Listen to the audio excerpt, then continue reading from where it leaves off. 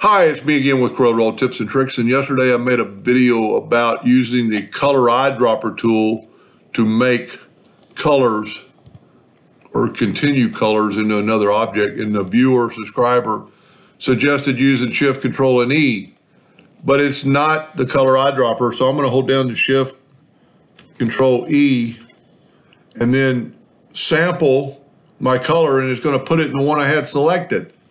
That is pretty cool.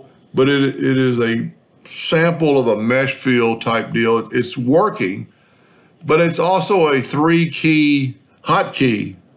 So that, to me, doesn't save you any time when you could do that with your mouse. Now, if we could make this a 1-key hot stroke, that might be pretty cool. So what we're going to do is go to Tools. We're going to try this, go to Options and Customization, and go to Commands and type in sample mesh color fill, and you see I tried to Shift E or Control E. Let's take that and delete it, and let's add a new one.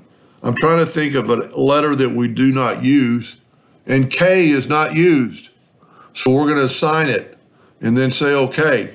So now we're going to select this, and we're going to hit the letter K, and then we're going to take a sample. So that makes it a 1-key stroke, saves you a lot of time. You know, if you have an object and you just hit K, sample it, and it could be any color.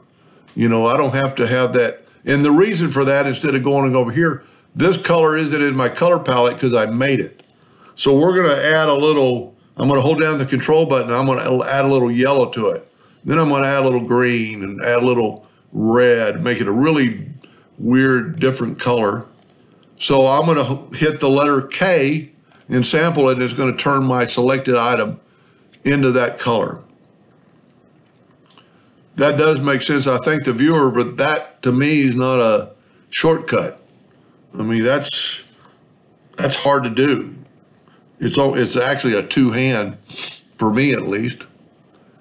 Anyway, I hope that helped a little bit. Thank you for watching.